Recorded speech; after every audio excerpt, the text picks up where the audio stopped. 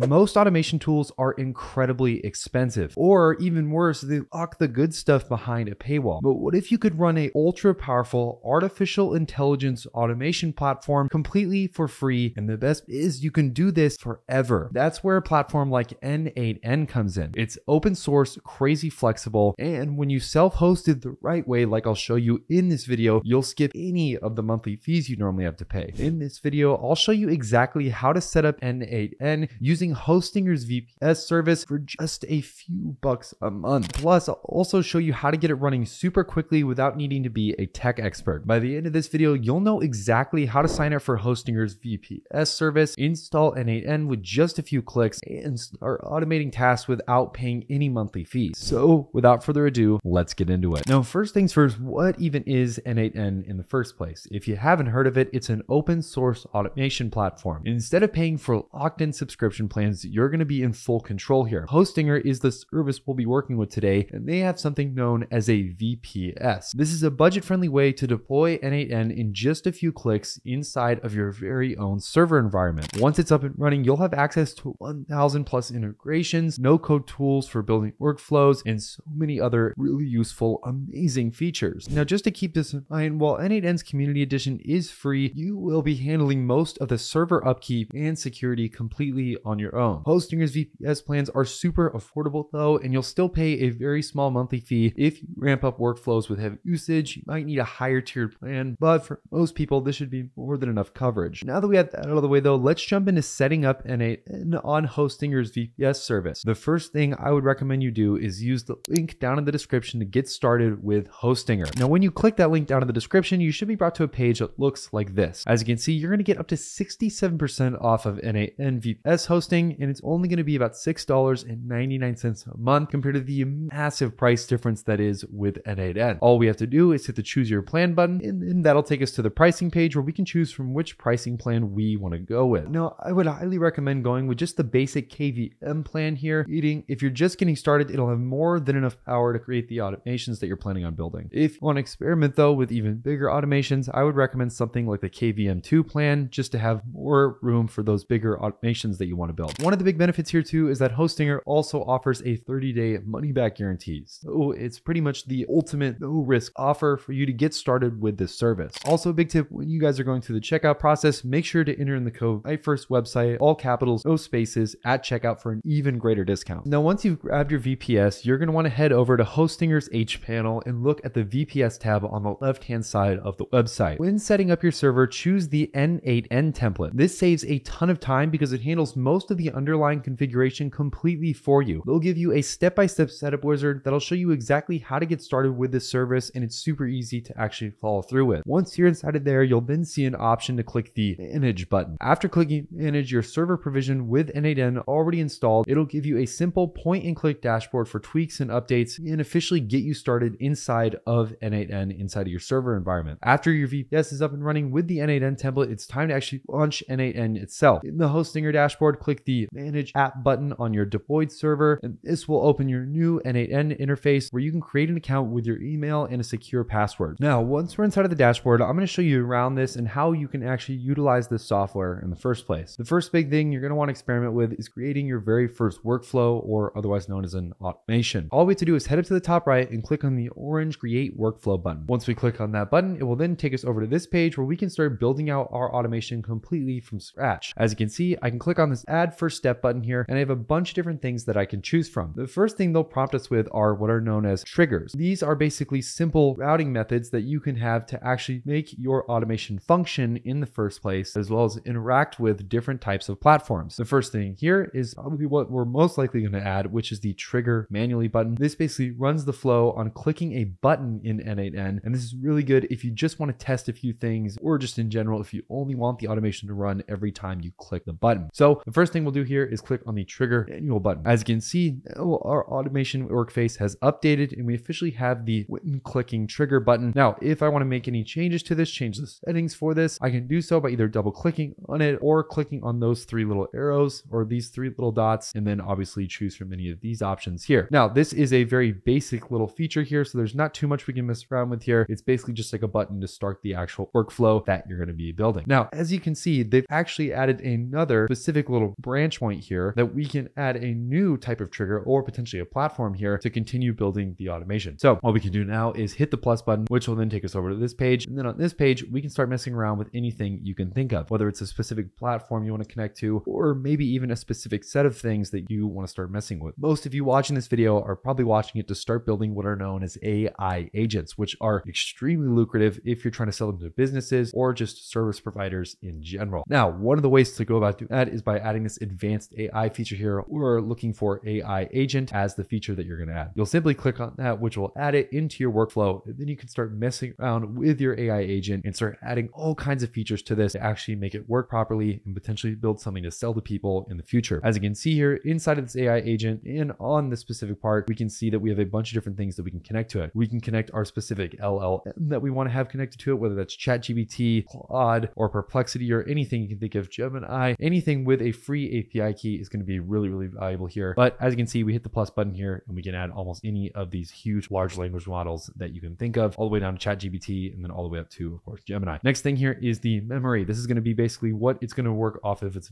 memory, and you can use a bunch of different things for this. Again, we'll have separate videos in the future that will guide you through the exact process of building a super valuable AI agent, but just to give you an idea of how this whole process and how the system works in the first place. But moving on from the AI agent, next big step here would be something like adding a platform. Once again, we'll hit this little branch button here and we can either search for or look manually for these, but we'll just probably search for it. Let's say I want to connect this to my Gmail. I'll simply click on the Gmail button here. And as you can see, I can pick from a couple of different things here. I can either go with my message actions, label actions, draft actions, or thread actions. And then of course, there's even triggers down here that I can mess with. But for the sake of this, let's just say that we want to send a message. We want this AI agent to send a Gmail message for us to somebody in our contacts list or somebody that we already have a pre-existing email list with. We'll simply click on the send message button, which then will prompt us through a setup guide on getting our Gmail account linked with n8n, so that way we can actually access the Gmail and send out those automated AI emails. As you can see, I can upload any of these, whether it's operation resource, credentials, making sure I sync all of that, my API keys and everything involved with that, and then so on and so forth. You can just simply hit this test workflow button, which will test it and it will run the workflow. Obviously, I don't have anything connected right now, so it's not running the workflow, but when you click that test workflow thing, it will work. And then again, messing around with any of this, you can really just kind of drag and drop. It's really intuitive, really easy to do, and really easy to mess with. All we have to do is head over down here and click on the templates button, which will take us to their template marketplace. Inside their template marketplace, you can find just about anything you can think of, from marketing, artificial intelligence, building blocks, design, finance, HR, almost anything you can think of. There is an automation that exists for this, and we can scroll through them and see what we have to choose from. As you can see, I just have to actually upload this. We'll just say that we are opening ourselves either the self-hosted n8n, which is what we're doing. So you'll want to read through this document in order to actually upload that template. Most of the time, it's just going to be a JSON file that you'll export like this, copy template to clip4, which is a JSON. You'll head back over to n8n, create a new workflow, or just go into an existing workflow. And then of course, all you have to do is go up to the top, click these three dots, hit the import from file button, which then you would either have a JSON file on your desktop, or you can actually just import from a URL as well. Once you have all that good to go though, guys, that is pretty much it. That's how you do it. That's how you get these types of amazing looking actual automations that you didn't even have to build. It was already built for you, which is just so incredibly helpful. If you guys have questions about this process, make sure to comment them down in the comment section. Also hit that like button and subscribe so you never miss any of our future videos. But other than that, I'll see you guys in the next one.